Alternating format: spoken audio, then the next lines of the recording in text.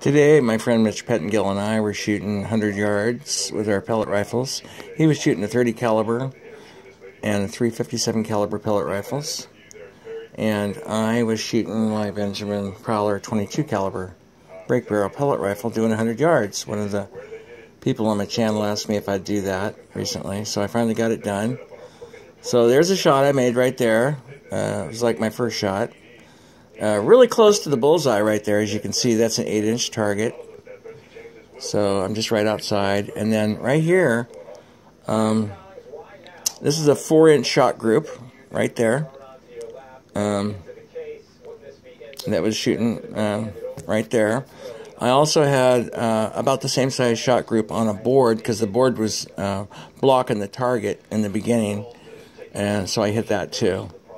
So the gun shot really well at 100 yards on a really gusty day. The wind was coming from the northwest.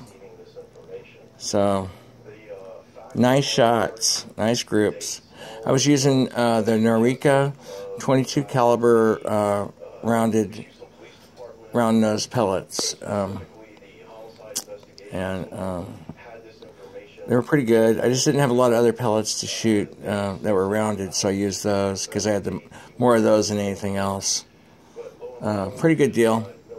Anyways, that's a screenshot I did from a video, a pretty long video. All right, thank you.